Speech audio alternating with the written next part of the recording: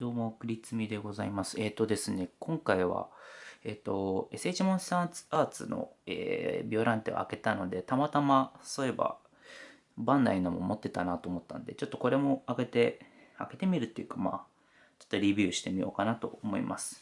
結構これも、昔に買ったもの、90年代前半に買ったものでして、なんか、箱がかっこいいんですね。もうどこのアングルもかっこいい。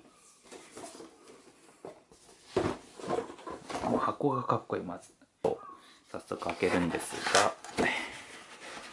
ね、でこれも中もすごいね。これなんかちゃんと解説が書いてあるっていうね。ゴジラ VS ビオランテのね、こんな感じですよ。本当にかっこいい。で開けると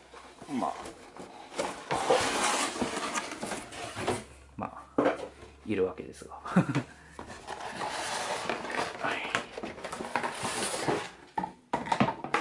ね。でクオリティはさすがに SH モンスターズには負けちゃいますけれども、当時のビオランテフィギュアとしてはかなり上出来だと思います。大きさがね、ちょっとあんまり自分は好きじゃなかったんですよ。この大きさがリピートしすぎ。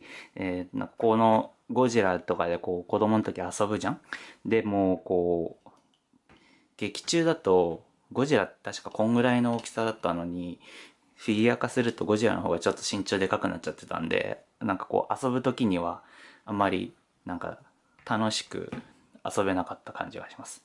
全高120メートルとか。そんなに背高かったんだと思ったね。さっきのこのこのゴジラより背高いっていう設定なのに、フィギュア化するとだいぶちっちゃいのねっていう感じで、下に、そうそう、ここに穴が何の穴かよくわかんないけど、穴があるんだ。で、背中が、こんな感じ。でも、結構、色的に、自分これ、すごい好きでした。この、色とか、ここら辺のコントラスト。うん。ちょっとこの触手がチャッチいんすけど、口開かないしね。でも、子供が遊ぶビオランテとしてはいいんじゃないですかね、こんぐらいで。で、こんな感じかな。うん。はい。ってことで今日は、このバンダイからのバイオビオランテを、レビューしてみました。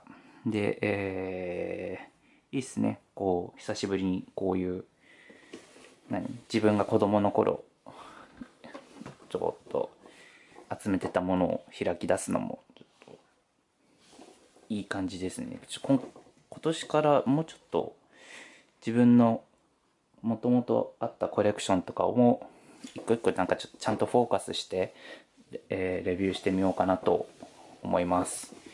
なんで、でも気が向いたらなんですけれどね。なんで、すごい、じゃあ第1弾として今日は、お気に入りのビオランテさんを開けてみました。はい。以上でございます。ご視聴いただきましてありがとうございました。じゃあねー。